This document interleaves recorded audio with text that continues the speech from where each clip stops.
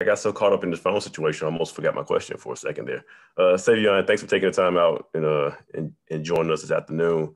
I wanted to ask you, just watching film, what can you tell us about um, you guys' plans to kind of contain De'Aaron King at quarterback? You know, he's a great passer in the pocket, but he likes to run as well. And you guys, I imagine, don't want to let him get loose. What's it like just kind of come up with a game plan to try to contain him and keep him from breaking loose out of the pocket?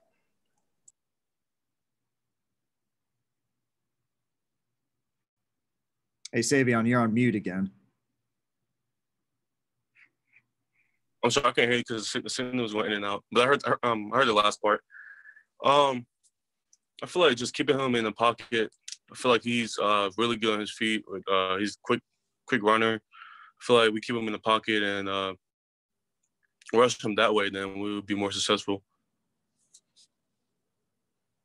He's a guy who's kind of elusive. I mean, elusive. He breaks loose. He's hard to kind of track down. How do you simulate that in practice? I guess I'm asking, like, who's been playing De'Aaron King in practice this week to kind of give you guys a good look? Well, in practice, we've been make sure we run to the ball, tackling all the way, wrapping up, so we can simulate that. So when we go to the game, it's the same thing we did in practice. But yeah, honestly, just working our technique. So things we do in the game, we make sure we work in practice, keeping our. So me playing defensive end, not to rush past the ball, keep him in the pocket, all that.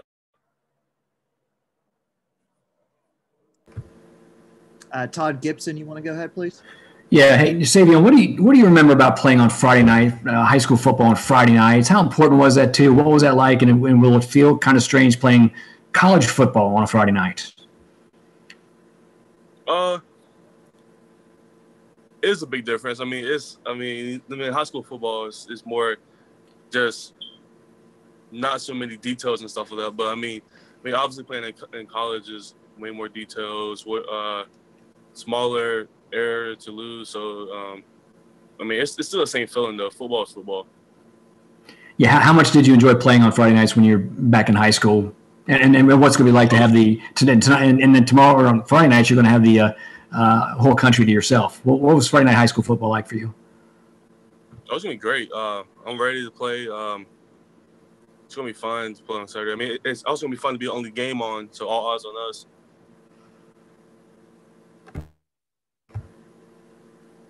David Thompson, you want to go ahead, please?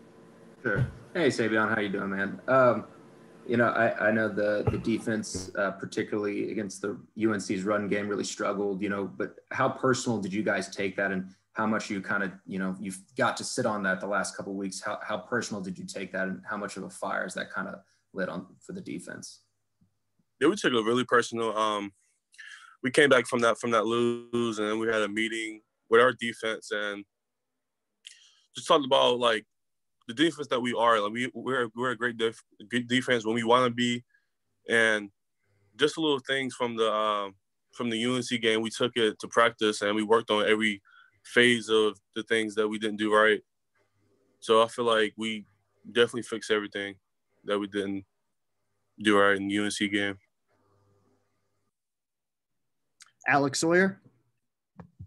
Hey, Savion, I wanted to ask you about one of your teammates in that front six in Levi Jones. I know he's a linebacker, but he's a guy that, sat out last year with the transfer rule, and he's having an impact in the pass rush game and the punt block, stuff like that. What have you seen from him this year and the way he's been able to kind of get himself into that defense and have an impact? Can you say that last part of the question again? I didn't hear you. Kind of went out.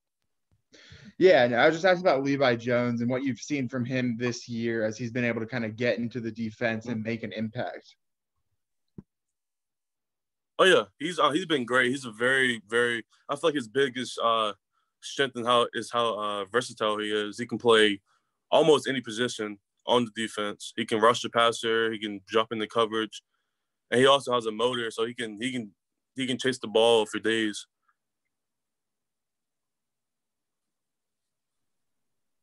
Anybody else have there we go. Jonas, go ahead.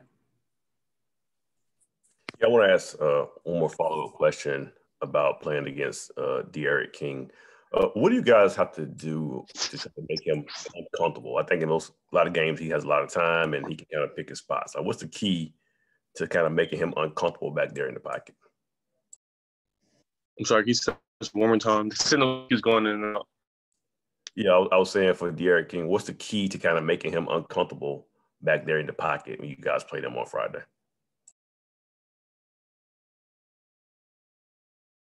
I feel like he's not as accurate as he is when he's out and running and stuff like that. I feel like we keep him in the pocket and rush him that way and not let him get loose so that he can use his feet. That'd be the best way to go. David, go ahead. Hey, Savion, kind of a weird question, but I know, I guess a couple weeks ago, Tuffy 2 died, and I know it was really sad for the community. I'm not sure if it affects you football players, a whole lot, but, I guess, does it affect you guys? And what is the importance of just having, a live mascot, and what does that mean to you guys to have that and to hope to get a replacement soon? I mean, it was sad to lose him. I feel like it's big for the our fan base and just NC State as a whole. But yeah, I hope that we get someone back, get another mascot back in there soon, and yeah. But I feel like it affects our fan base and just little kids and stuff that sees that. Mark Armstrong. Savion, night games at NC State are traditionally big time affairs, the atmosphere off the chain, all that kind of thing. Does it feel any way like that absent, a full house? Do you still have the same level of excitement? Yeah. I mean, obviously there's nothing like a full stadium at nighttime at the Carter family. But I mean, you still have that same feeling just playing in the nighttime under the lights, but nothing beats the full stadium. But it doesn't matter if we have fans or not, still gonna play the same way. Anybody else have anything for Savion here? All right, Savion, I think we're good. Appreciate you calling in.